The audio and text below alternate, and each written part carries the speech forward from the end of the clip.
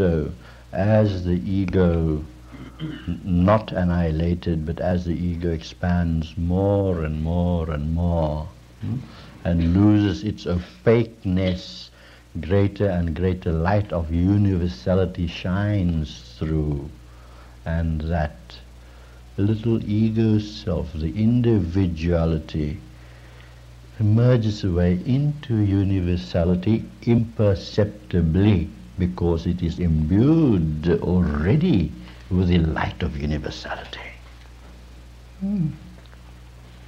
So it's like a school child when he has done certain lessons in maths and gained the knowledge of the formulas that are required, then the next formula would seem easy to him, because the first 3 or 4 formulas he has mastered, and then he goes on to the 5th formula of mathematics, algebra, whatever subject you can think of. So that is what actually happens. You have reached a stage where you automatically merge away into universality, and you are not conscious of merging. Like the drop of water is not conscious of merging into the ocean, but it will really experience the vastness that the little drop of water has now become, because it becomes the ocean.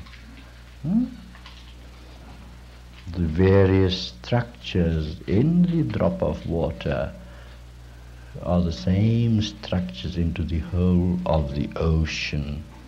Let us say molecular structure of the drop of water. So when like meets like, there's no differentiation. And when there is no differentiation, there is no word as coping. Coping only comes into being in your practical daily life, when you have to cope up with the kids, and their problems. Like I saw Iris's daughter, Annalise, running out because she heard the little child. Did you hear the little child? Yes. Good awareness. Right. So she had to run out. And you've got to cope with the situation. And like that in daily living, many problems do arise that sort of makes it hard for a person to cope. And for example, say a husband is unfaithful to the wife. Now, how is she going to cope with this situation? From a wife with whom he might have had children and have lived for many years together. And the very proof of them having lived for many years together is because there has been some bond at a grosser level or a subtler level that has brought them together and made them live with each other together for so many years. And suddenly some little, fancy girl turns up that diverts his fancy. But it will, I promise you, be temporary. It will never be permanent. Because if that man should discard his wife and take the new fancy one to be his wife, that is not going to last at all. Temporarily, yes, but the honeymoon days must pass. Do you see? And more people experience infatuation during honeymoon days than in all the days that follow. Because honeymoon days are filled with fun. You're dancing and dining and all the other things people do when they're on honeymoon. You the honey and I'm the moon. And like that. Yes. So that is why theologies of the world advocated a certain standard of morality. Now, I do not preach of morality. With me there are no do's and don'ts. Because more harm has been done to this world with the do's and don'ts given out by theologians. But what I teach is of purity. How pure am I? How much more pure can I become, and purer still, so that I do not harm myself and neither those for whom I am responsible. And many a time it requires great sacrifice to be able to do that. Like St. Augustine, you must have heard his famous prayer, "O Lord, grant me chastity, but not today."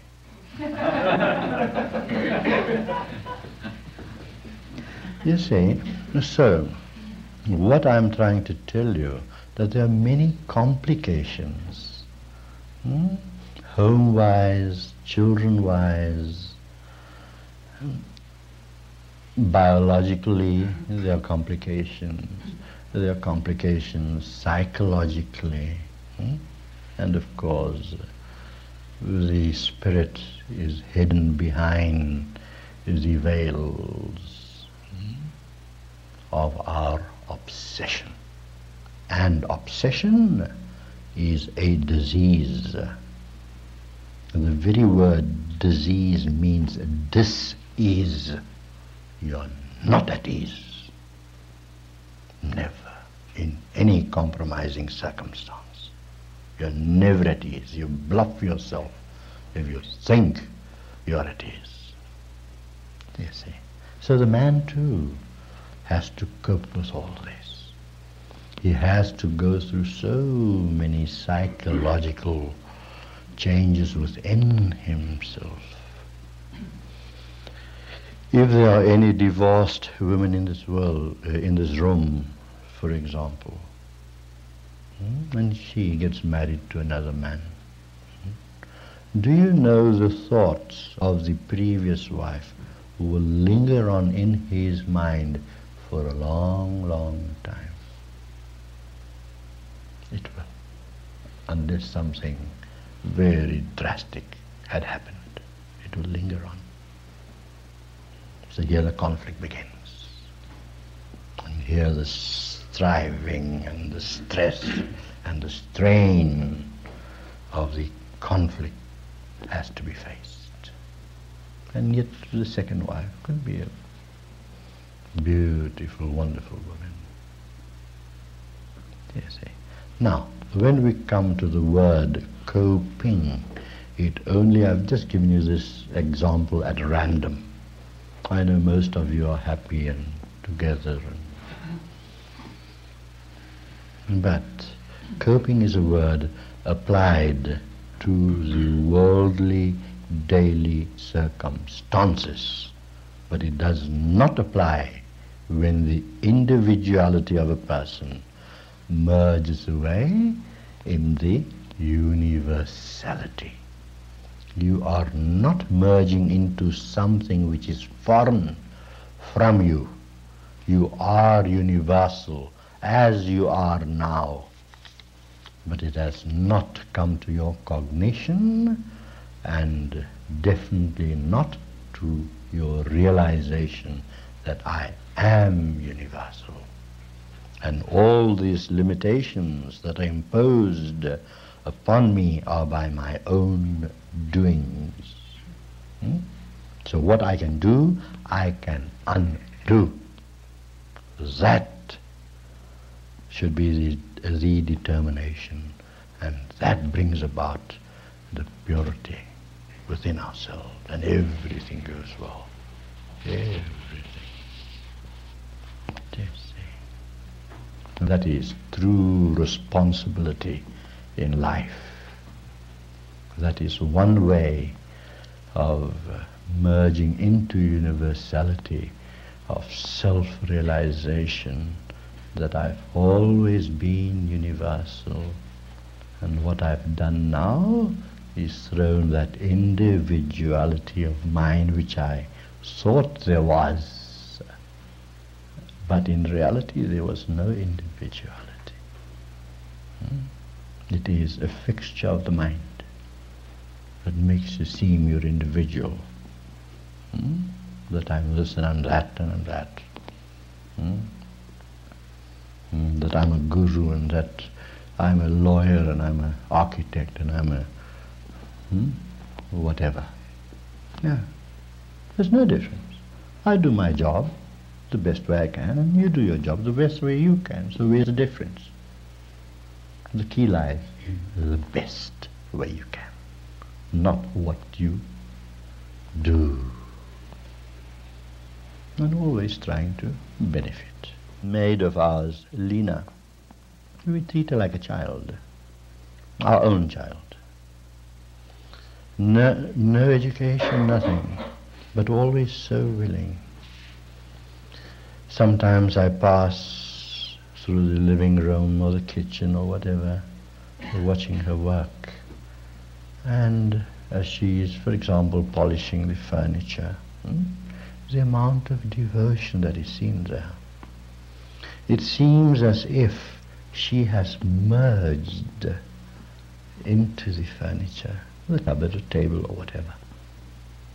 You see the mergence of a totally uneducated person that can't even write her name.